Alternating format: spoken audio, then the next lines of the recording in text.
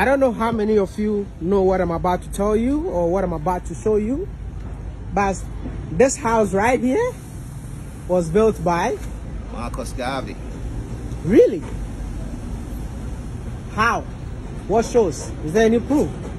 What was he doing here? That's why you see the statue at the front entrance. The statue was put up by the government in the 80s to recognize the fact that this was a property Marcus Garvey owned, and from where he operated his political office when he ran for councillor in the Kingston municipality.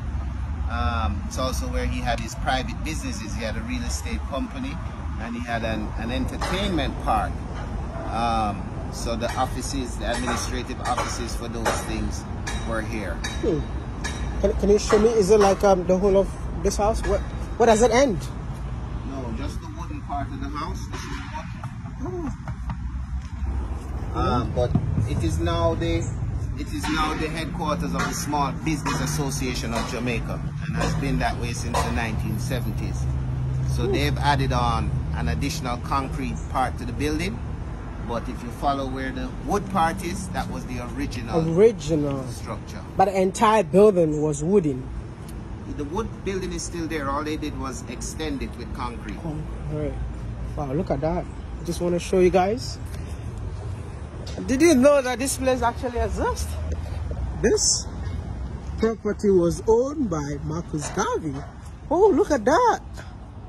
So it moves up to this part. So this is where the wooden part ends. And it goes, it's more like a story building. So all of that. I don't know if this mango tree existed before that. Oh, look at this. How do you call this? How do you call it? This plant, this vegetable, susumba. So I'm going to tell you something about susumba.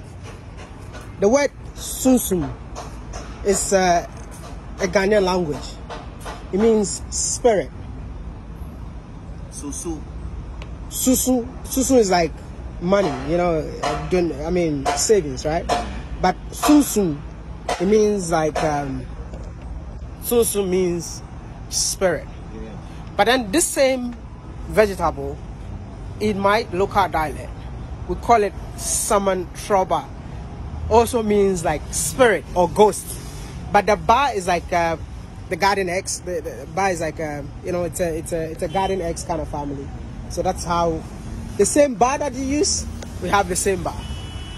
This is crazy, man. You eat this? Yeah, we eat it. It's very medicinal. The Haitians say where that you know, it's something that they use in their voodoo practices.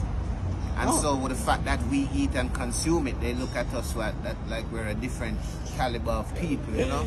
So now that you're telling me the meaning about spirit and the connection, Jamaican people are spirited people, you know what I mean? Our ancestors are strong within us, you know. And that's part of the reason why we've never lost Africa within our spirit and within ourselves, you know. That's cool, man.